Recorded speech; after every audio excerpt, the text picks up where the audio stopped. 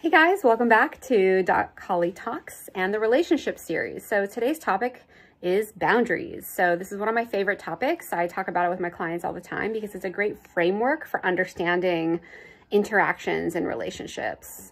And I know a lot of people talk about boundaries and people have different concepts about boundaries, but the way that I talk about it is, I think, worth hearing. So the first one, basically there are 4 different kinds of boundaries that I like to talk about. And the first one is the most basic, most obvious form of boundaries that I think most of us would understand, which is the physical boundaries. So we have the concept of our physical bodies. We understand when, our bodies have been violated, basically. I mean, if someone touches you without your permission, someone stands too close to you, make you feel uncomfortable. Even when people have made comments about our bodies that may or may not have been welcome, that has maybe felt like a violation of a boundary. I know that when I'm working with adolescents, I'm often talking with them about their physical boundaries. It's something that kids have to learn how to negotiate first. Is the first kind of boundary to learn how to negotiate for themselves. For example, working with adolescents around sexuality. I mean, I might want to say, especially to the adolescent girls, I might say, you need to know what's okay with you. You need to know what parts of your body are okay for other people to make comments about or to touch, or if you're dating, like what are you okay with in that realm? Because if you get into a situation where you haven't thought about it and you don't know what you're okay with and what you aren't okay with, it's harder for you to set those boundaries. It's harder for you to notice when someone is violating your boundaries. Say you haven't decided what's okay with you and what isn't, and you haven't verbalized that to the person that you're dating, then you wouldn't necessarily know how to say, actually, that's not okay with me, so please stop, which makes it very confusing. So that's just an example of physical boundaries, something that I think we're all aware of. If someone came up and slapped you in the face, you would know that's a physical boundary violation. So that's the first one to start with. It's the first one to start talking about with our kids, with our teenagers, and definitely something you should know what's okay with you and what isn't physically. So the next level of boundaries is what I would call the psychological boundaries. I mean, not just me, other people call them psychological boundaries too, but the concept of psychological boundaries is that I have the right to have my own thoughts, beliefs, and opinions. So I am a person on my own right. I have my own brain. I have my own system of figuring things out. So I'm allowed, I have that right to have that internal process going on. You also, as another person separate from me, have the right to your own beliefs, opinions, thoughts, and so forth, and your own way of working out things or thinking about things. And I think this is a really difficult one. It can be a really difficult one for people. It's especially sometimes difficult for parents. We are really teaching our kids, this is the way to think about the world. This is the way to believe. This is what you should, this is how you should do things. And the reality is that our kids are actually going to develop beliefs for themselves, and they're going to learn how to think for themselves. And that is eventually what we want. But it can be hard when our kids believe things differently than we do, or when they don't have the same values, for example, that we might have, or when they're questioning or struggling. That's a really hard thing for us. And so we have to be able to respect that psychological boundary of another person, just like we have the right to have others respect our psychological boundaries. If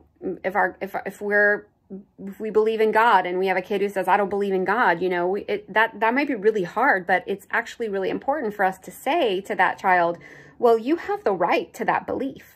I don't agree with it, and I maybe hope that you would change your mind about that because, I would like for my kid to have the same belief that I do, but I also want to respect your right as an individual to have your own beliefs and to come to it on your own, in your own way.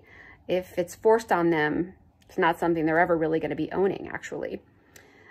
So that's psychological boundaries. The next level is what we call emotional boundaries. And this is one that comes up a lot in relationships, because emotional boundaries are, defined by the fact that I, as my own individual human being with my own skin, my own brain, my own psyche, I have feelings, my own feelings. They belong to me. They are only known by me, and I have the right to them no matter what they are. And the truth is that feelings are not voluntary. Feelings are not something that we create on purpose for ourselves. I mean, we do, we can have a tendency to create certain emotions for ourselves, and we might need to have insight into that. So we might shift things that might create those feelings for us. But the reality is that if you have a feeling, it is there for a reason. It has the right to exist, and it is really important for you to understand that feeling without having to worry too much about how that feeling may or may not affect another person, because it's just a feeling. Feeling is just energy in your body. It is something that has an energy wave to it, just like any other bodily function.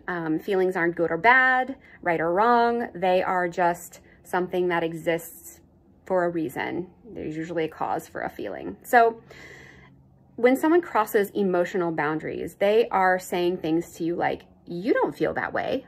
A good example is a kid says, oh, I had such a tough day. I feel so sad. I really feel like my friend Johnny is like so mad at me. I don't think we're ever going to be friends again.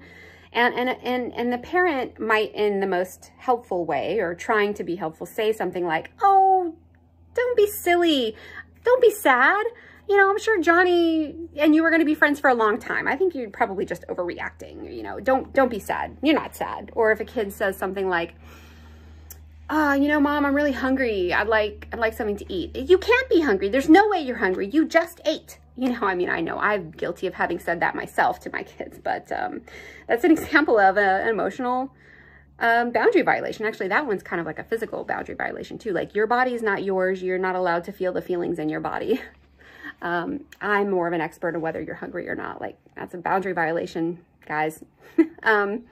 But when someone tells you how to feel, tells you what you should be feeling, tells you that your feelings are wrong, those are all boundary violations. And it's okay for you, even if you can't say back to that person, hey, you can't tell me how to feel, or that's going to create conflict, or you're going to get punished or whatever. Even if you can't necessarily set that boundary verbally with them yet, we can talk about how to do that. You can at least know within yourself, hey, that's a boundary violation, and I actually do know what I'm feeling. And regardless of what that person says, they're not in my head with me. They're not in my body with me. They don't know how I feel. Which is interesting too, because this is where being passive sometimes gets you in trouble, because other people aren't in your head with you. They don't know how you feel unless you tell them. You can hint at it, with your body language and your tone of voice and things like I talked about before, but they're not really going to know. And guessing is not usually very effective when it comes to emotional awareness and interpersonal communication. So if you want someone to know how you feel, you have to actually say it. You have to say, I feel. That's the only way that information leaves your body and actually enters their awareness in any effective kind of way. And so, okay, the final type of boundary is what we would call energy boundaries or energetic boundaries. So this is, a whole nother level of boundaries that most people are not really consciously aware of. But if you're at all familiar with the concept of like an aura, for example, we do all have an energetic bubble around us. It's been proven. You can see, I think PET scans of people's auras, or magnetic resonance imaging of people's auras, like it's a thing, and I can talk about that some more if you guys are interested at all in that. But when someone crosses your energetic boundary, it will make you feel bad if you are not prepared for it, if it's not something that you are welcoming. And sometimes many of the people that I work with in therapy, as well as myself and my kids, some of us are very sensitive energetically. We may have very strong awareness of other people's energy. We may sense it, whether we're sensing it consciously or unconsciously. Most of us, especially young ones, we're not necessarily consciously aware of other people's energy, but we may feel it. So, you know, you may walk into a room and say, oh, gosh, it feels tense in here, or I'm feeling a little off. That is going to be your energetic boundaries interacting with other people's energetic boundaries.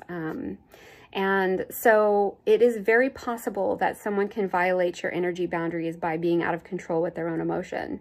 If you have someone in your life who has really big emotion, who does not know how to talk about it effectively, who does not know how to hold it, if it's intolerable for them, and if you are a sensitive person, you are going to end up being affected in a negative way or in an overwhelming way by that other person's energy. And I'd love to talk more about that, but I'm definitely making this video a little bit too long. So that is the fourth kind of boundary. I can talk about it some more in the future. Reach out to me, let me know whatever questions or comments you have about boundaries, and we can definitely elaborate. Thank you for listening today. Share these videos with your family and friends. I hope to have a wider audience at some point so that my message is getting out there, helping more people. Anyway, see you next time, guys. Have a great night.